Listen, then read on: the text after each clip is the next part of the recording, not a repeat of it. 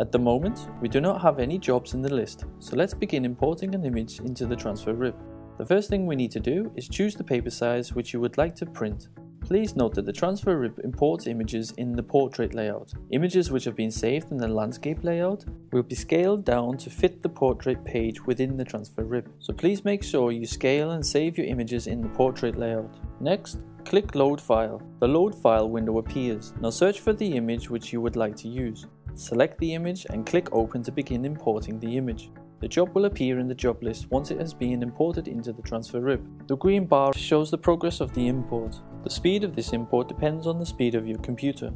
The TransferRIP scans your documents for paths and alpha channels and keeps these options active. This means if your image is on a transparent background or if you have used cutting paths, then the TransferRIP software understands this and lets you print and edit your image with these options still active. Once the image appears in the job list, click on the image to activate the preview image below. The preview image also displays the printable size. This matches the paper which we chose before importing the image.